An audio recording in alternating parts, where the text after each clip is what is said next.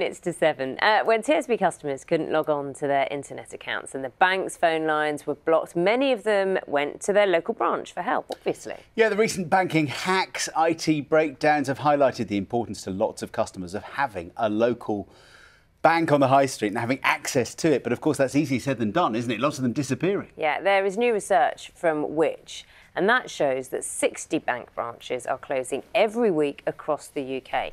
And to put that into context, more than 670 have shut already this year. So that puts 2018 on track to be worse than last year, when 879 closed their doors, and that was thought to be a record. Yeah, the worst hit areas of the UK by bank closures are Scotland, the northwest of England and the southeast of England. Now, banks say they give plenty of notice when they're closing branches and that the post office and online accounts and mobile services can be used instead.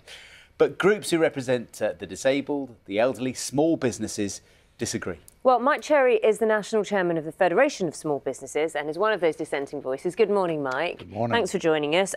Why do you disagree with the alternatives, or when you're told the banks say there are alternatives on offer, and that this is just natural? It's part of business, it's part of the business climate at the moment. It's absolutely crucial that small businesses have good access to the funds that they need when they need it. And of course, with so many banks closing, it's not just affecting local communities, it's badly affecting local small businesses. Businesses are having to travel much, much further just to bank their own cash, for instance, as we've seen with the huge problems around TSB and previously with NatWest on their IT infrastructure.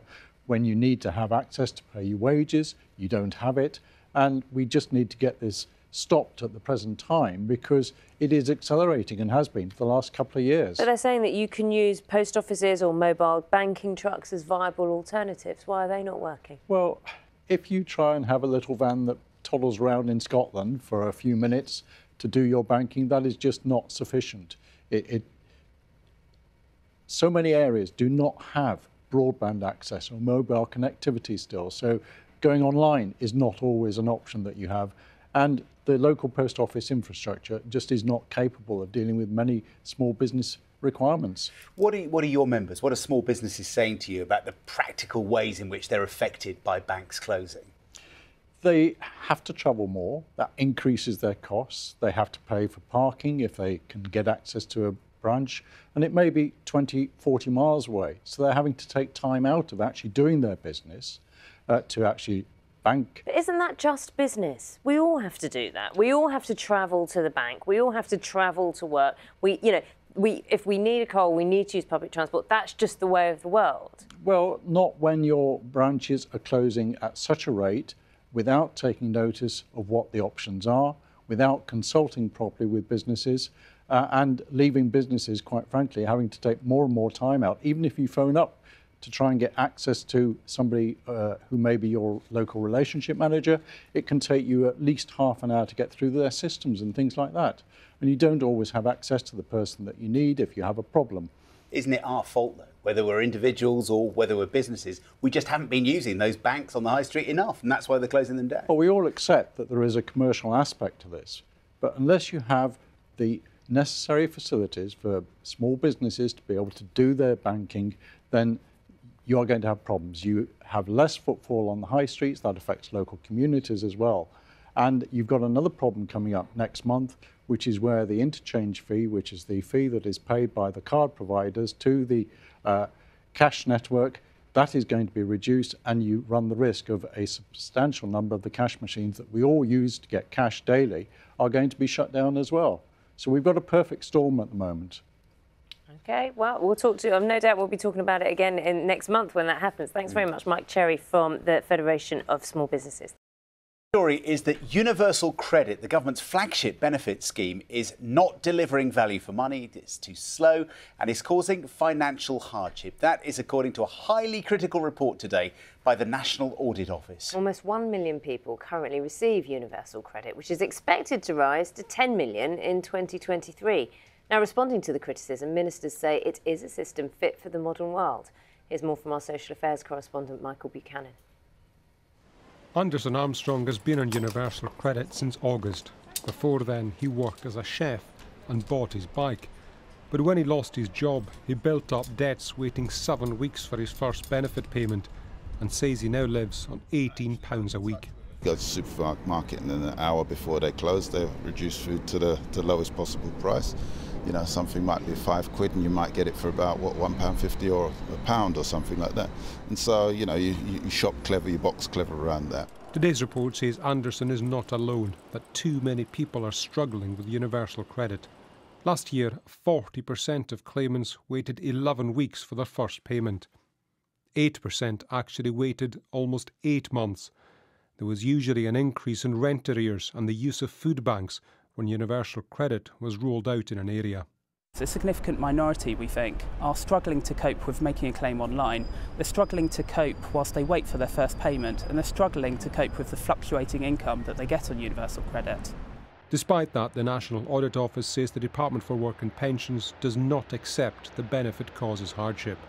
Ministers say they're building a flexible benefit fit for the 21st century and that they're making significant improvements to the delivery of universal credit. Michael Buchanan, BBC News. Supposed to make the benefit system simpler and more efficient. What are we talking about? Universal credit. But for many, it has been confusing and has left some worse off. Yeah, the government says it's making significant improvements to the scheme as the rollout continues across the country. But a report out today says ministers are in denial about the effect that it's having on the lives of thousands of people. Well, joining us now is Kaylee Hignell, who's the head of welfare policy at Citizens Advice. Good morning. And Edward Boyd from the think tank, the Centre for Social Justice, who's in our Westminster studio. Good morning to you both. Good morning. Hayley, let's start with you. So there are criticisms now. The National Audit Office is saying this is just not fit for purpose. It's not fit for the 21st century. What has gone wrong with universal credit? This is a huge benefit reform. It's going to affect a lot of people and a lot of different groups of people. There is some evidence that it's working for some groups, a good portion of people, but for others, they're really facing some challenges and struggles getting on the benefit, getting paid on time, and making sure they can keep their finances under control. Well, in terms of numbers, and you say some are benefiting, some are not. Can you break that down? So it looks like a good 1 in 5 people are really struggling with this benefit. Now, the worrying thing that we see in the National Audit Office report today is that people who face extra challenges or potentially extra costs. So people who are carers, people who may have a severe disability, working parents who are paying for childcare costs. So when things go wrong for these people, it has a real impact. And how is that different now compared to what it was in terms of the system before? Because there were like 5 or 6 things you could compare. The idea was this brought it all together. That's it. But those same people would have had problems, wouldn't they? The aims and principles of universal credit are good aims and principles. We really agree with them.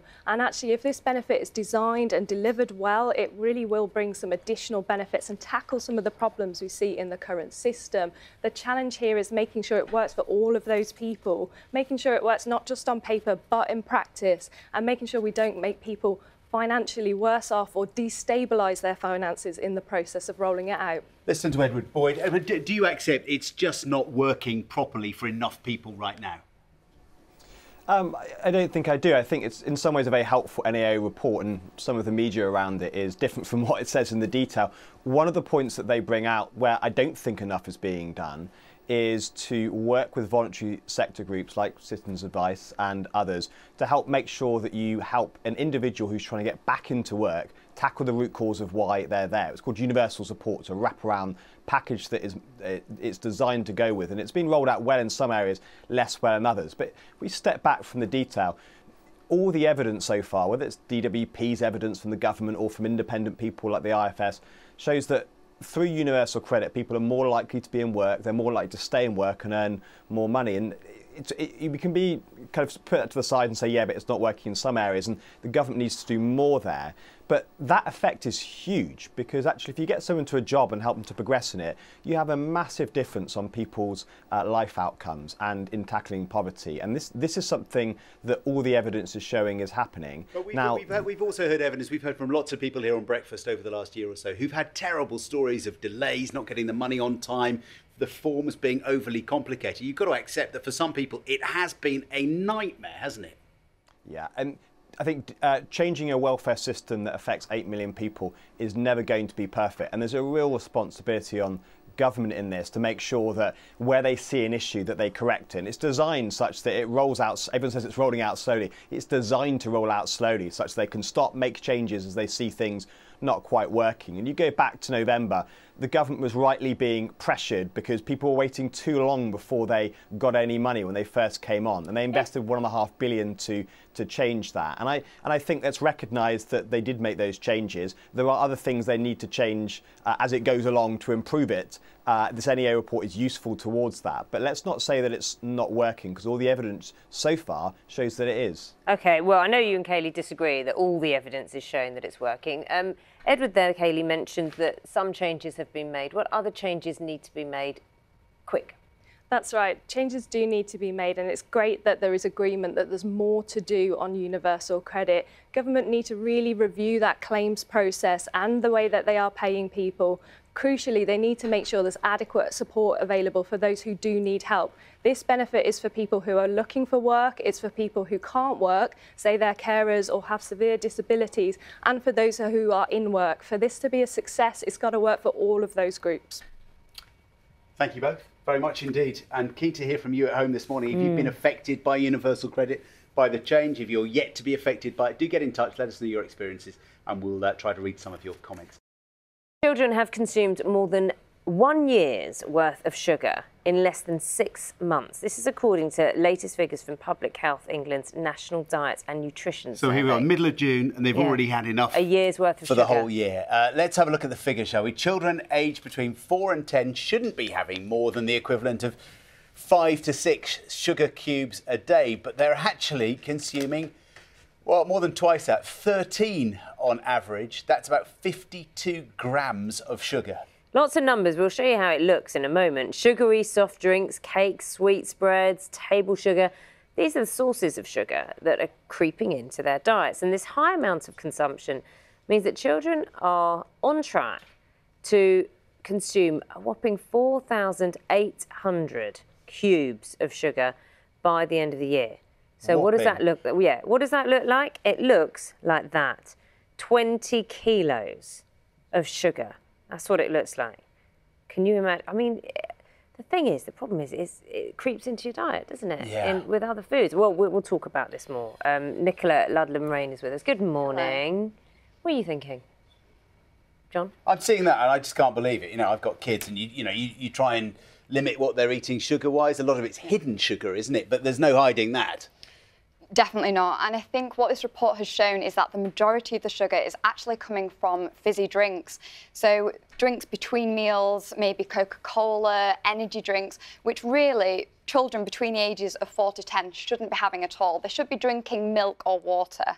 Yeah, but it's not just those fizzy drinks. I mean, the reason I said to you, what are you thinking? Because as I know, as a parent, you've just gone, I try. I really try. That is a gobsmacking sight. And it's a frustrating message as well, because we were talking about other places that sugar creeps into food. So you can't, surely it can't just be the kids are, when they're out of sight, they're drinking fizzy drinks and all of that amounts to that. It's got to be elsewhere in terms of education and in terms of food and where it's creeping. Is it like tomato sauces? Who knows what it is? You're right. I think a lot of it is the snacky food. So we're a nation of snackers. We love our chocolate bars, our biscuits, sweets.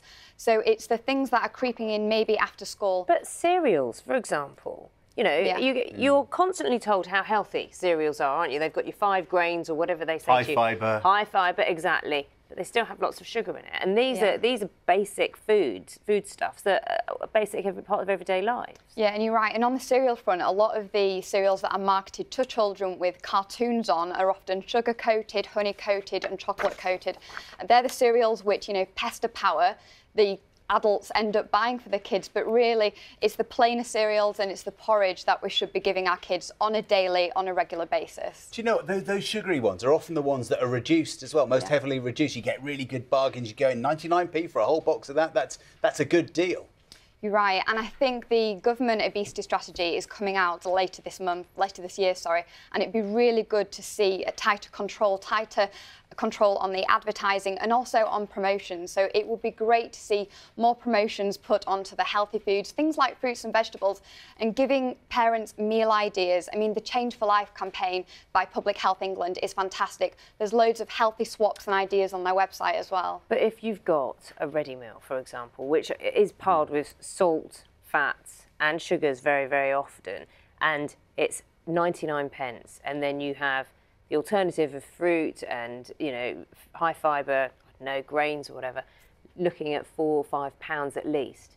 I think supermarkets have done a lot lately. They host free magazines on the till, and often you can feed a family of 4 for £5. So I think it's about encouraging parents to get into the kitchen, get their kids involved in cooking, and most councils do actually provide these cook and eat sessions, so helping parents with the simple cooking methods as well. And you mentioned cost. When it comes to a chocolate bar, I think now you're talking about 60, 70, 80p. Where it comes to a bunch of bananas, you can get 5 small ones for about £1. Actually, I was talking about ready meals. Ready meals. Compared to fresh food, fresh cooking, because it's convenience, isn't it? And they're often much cheaper than the raw stuff. So I think it's about breaking down perception, and that actually if you spend half an hour in the kitchen, you can whip up a really healthy meal for 4, but it's about spending the time in the kitchen and preparing food. When you talk about giving parents lessons and supermarkets making changes, I can hear thousands of people across the UK saying, nanny state, don't tell us how to live our lives. What do you say to them? I think so. The research shows what we shouldn't be doing is controlling the child, so basically banning them from drinking certain things or eating certain things. What parents need to do is provide a healthy environment with food choices within limits. So teaching them about healthy foods, and actually the sugary drinks and snacks are okay, but it's the moderation that counts. And also I think it's not obsessing about children's weight per se, but it's just teaching them to be healthy and active and to have more of the healthy foods on a regular basis. OK, thank you very much indeed. Thanks for coming in this morning and bringing your shopping with you. Yeah, well done, Nicola. I'm sure it's not your Good luck shopping. with that. If you've got views, do get in touch this morning in the usual way, especially if you're having to deal with pester power. How do you confront that? How do you persuade your children to take an apple rather than a chocolate bar? And talking of good cooking, we're going to be talking to the winner of Britain's Best Home Cook. Later on, so maybe get some thoughts on that, about how to avoid sugar in the home. How do you take that and get a sample of your terrible cooking as well. 27 minutes past 7, we'll see you shortly. God knows what else is in it. See 43. If you're a parent, you will know all about the problems, the challenges of trying to limit the time your children spend on devices, whether it's smartphones or tablets or whether it's computer games. And according to a report today, tech companies are deliberately designing apps and games to keep young users using them for longer. It's something called persuasive design. The campaign group, the 5 Rights Foundation, says it's become so much of a problem amongst young people, it should be considered a public health issue. We've been talking to some parents in Manchester to see what they make of it. It's quite colourful, isn't it? And it's quite in your face, what slogans out there.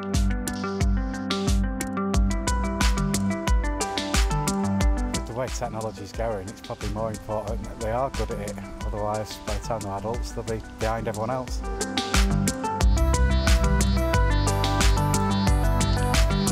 It's games and things like that, isn't it? And social media, you know, contacting other children and things like that. It's an easier way to do it, isn't it?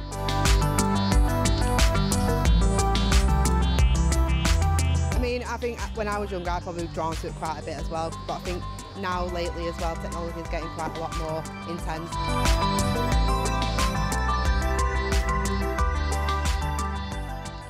Parents across the country looking at those figures say, I know that, I feel that. Let's speak now to Alexandra Evans, who co-wrote the report for the 5 Rights Foundation. You sort of represent children online, do you, basically? It is such a challenge, isn't it, for parents knowing how to manage this? Because when we were kids, we didn't have this as an issue, most of us. It's a new world. I think parents today are parenting, you know, at the frontier, and I think they need guidance. So the purpose of the report was to try and articulate or get to the bottom of the things that we were hearing from the children that we speak to, and they were telling us that they're struggling. Actually, they're really overwhelmed by the demands that technology makes of them, and they just feel like they're instinctively missing out on opportunities. So we did the research. We brought together. We considered all the research to date, and we discovered quite troubling impacts and on the health and well-being of our children. I think that fact that we mentioned, that you found that some of these games and apps are deliberately designed to try to get kids, get all of us using them more often. It's not a coincidence that we're all glued to our devices. But that's their design. Absolutely. Why are we shocked by that? I don't think we are shocked, but I think that some people, when they look at their device, they consider that the fault is with them, that they don't have enough discipline, that they're not good enough parents, that they should be stricter with their children. But actually, what we're not talking about with our kids and with each other is the fact that they are compulsive. They are designed to make us. What's the answer then? What do you say to parents or families? Do you say, right, they're designed to keep you longer online and to make you feel almost guilty, or FOMO, that fear of missing out, you know, when you're not looking at a notification? So the answer is you either get rid of it off your phone, which people aren't going to do. Of course not. And how do you, or if it's already compulsive, it's already part of your everyday, you know, routine. Well, I think that we would. I mean, the report does give some advice to parents, which is that they should have conversations with their kids. They should be more understanding when their kids are struggling to disengage, and they should be more patient around the family conflict that happens around devices. But actually, the report is not pointed towards parents. Our recommendations are pointed towards industry, and what we want industry to do is to recognise that this is a serious public health issue, and they should act more responsibly and prioritise our children's interests and health and well-being over their own commercial gain. And we also hope that government will make this a priority policy issue across all departments. What does that look like then? Because if they're businesses, and their business is to have an app and to have people use the app, what does being responsible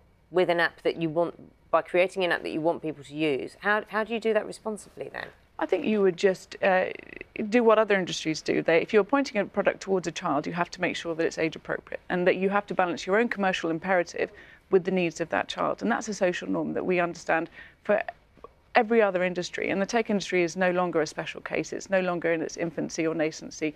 It's now ready to grow up and take responsibility for our children. Interesting that use of language. You say that this is a serious public health situation. Yeah, absolutely. That's strong language. Why is it public health situation? Well, because at the moment we see that children are sleep deprived. They're suffering with anxiety, depression, low self-esteem, and educational outcomes are much poorer because of technology. Now, this is at endemic proportions. 83% of 12 to 15-year-olds have a smartphone. At that rate, we must consider what the public health impact is and consider this a national priority. OK, Alexandra, thank you very much indeed. Thank you. I know lots of you have been commenting that, ironically, using social media to get in touch and tell us your views on that this morning. Do keep that coming, especially if you're a younger person as well. I know kids who say to their parents, well, hang on, you're just as bad as we are as children. You know, you don't tell me not to use my phone when you're on your phone all the time. So, yeah.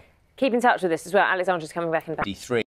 Now, if you're a parent, you will know that limiting the time your children spend on their smartphones, and their tablets and other devices, limiting it is not easy. And according to a report today, we kind of have a reason why, because apparently tech companies are deliberately designing their apps and games to keep young users on them for longer. Or all users, in fact. It's something called persuasive design, and the campaign group 5 Rights Foundation says that it's become so much of a problem amongst younger people, it should be considered a public health issue.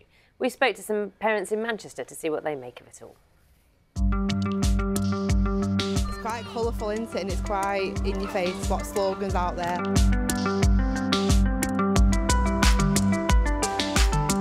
With the way technology's going, it's probably more important that they are good at it. Otherwise, by the time they're adults, they'll be behind everyone else.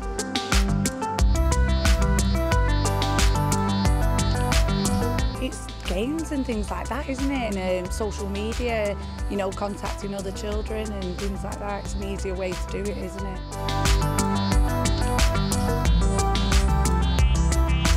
I mean, I think when I was younger, I probably was drawn to it quite a bit as well. But I think now, lately as well, technology is getting quite a lot more intense.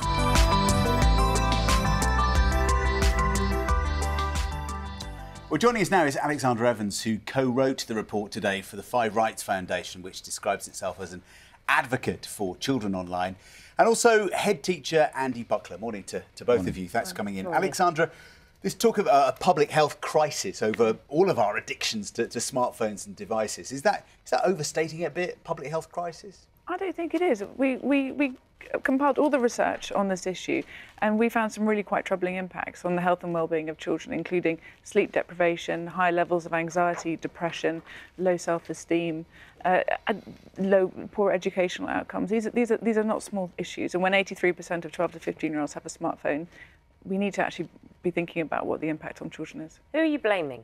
Are you blaming those who design the apps, the phone companies which can host the apps, the people who put the phones into the children's hands? Where is the blame going to lie? Well, I think the first thing to say is that technology is a force for good. So I think anybody who says that the answer is to ignore the digital revolution is not really doing our kids any favours. Their future prospects do rely on their ability to harness technology. So when I'm looking at where the solutions might be, I look at tech, because it is not a coincidence that we're all addicted to our iPhones. They have been designed specifically to make it harder for us to disengage and to make and it as other phones are available, of course. I'm sorry, of course, and also to make them compulsive. So I think that if tech is wanting to make money out of our children, that they must also take a responsible attitude towards the health and well-being of our kids. Andy, as a head teacher, I mean, kids now almost get their homework often through their phones, and they set it and they submit it that way. But what issues do you see among the kids in your school that worry you about addiction potentially to devices? I think the report brings into focus what we've been seeing in education for a number of years. The whole school readiness gambit is one that we're looking at very seriously at the moment. And when Alexandra points out 86% of children under 3 have got access to tablets and devices, and that limits their school readiness. It limits their communication, their social emotional readiness for school. And what concerns me is that we're not investing enough time as a joined up exercise. You mentioned blame earlier. I think it's gone beyond that. I think we need to really invest in a multi-agency support for parents to actually change the usage, bearing in mind the things that the report tells us about. How do you change the usage? Where do you start? What do you look at? Do you look at things like social media platforms, or do you look at games? Or I think we have to start somewhere and recognise that we've got issues with our young teenagers who have been exposed to this kind of technology for, say, 4 or 5 years. What's that going to look like for our 3 to 4-year-olds in 15 years' time? And I think we have to look and explore ways of developing a dialogue with tech companies, with manufacturers. I wonder whether we need to just accept that this is the new normal. It's not, we didn't have this stuff when we were growing up, but this is what kids today will always have in their lives. And that it can be a force for good, as you say. Absolutely. It allows them to explore the world and meet people and have new friendships and just find out stuff. We believe that the internet is a fantastic opportunity and that kids should be able to access it creatively, knowledgeably and fearlessly. But I think when you look at how they're using their devices at the moment, you have to consider what they're doing and why and whose interests are they serving. Because a child is a child until they reach maturity and not until they reach for their smartphone. It's very hard to legislate or set rules for it, though, isn't it? Either as a parent or as a government. Because how do you assess or say how addictive an app is or something like that, or whether it was done deliberately to become hooking you in? Well, the Age-Appropriate Design Code, which was introduced in the Data Protection Act this year, does provide for the information commissions to set design standards in relation to children's data online. So it proves that it is possible. So what we say is that it is unreasonable to give a child a device and then reprimand them for using it compulsively and not being able to tear themselves away from it. And it is really complicated for families to be expected to mediate the fallout of tech companies' commercial imperatives. So what we say is, parents speak to children, talk about the issues, switch off those design features that you can. But ultimately, government and industry do need to come together and recognise that this is a problem that needs to be solved upstream. OK. Thank you both very much indeed. It's quite a challenge, isn't it? I don't know where we begin, but thank you. I'm sure a lot of people will sympathise. Thank you. Alexandra, Andy, thank you. We're going to go, we were talking about 21st century technology. Let's go back in time. Yeah, let's go back to the 19th century when penny farthings were on the street, eh?